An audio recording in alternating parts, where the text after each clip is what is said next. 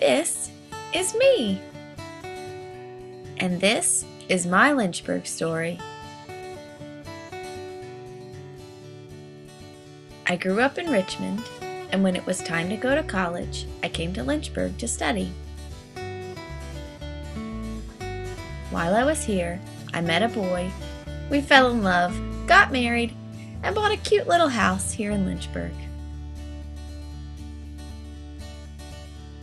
Who's that?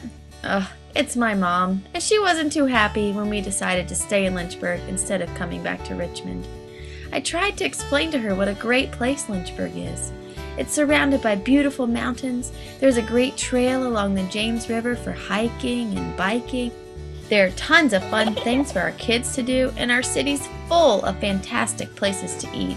But there's something even more important than those things that makes Lynchburg an awesome place to live. The people.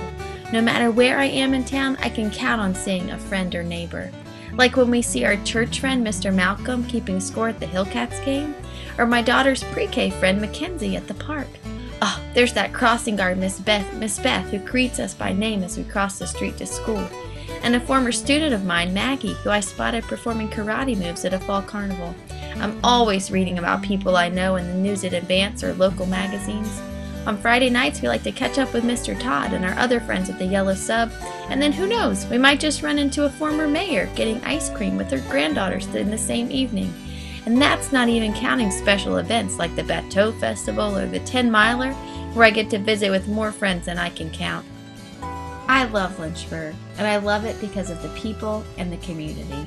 This is my home. Sorry, Mom.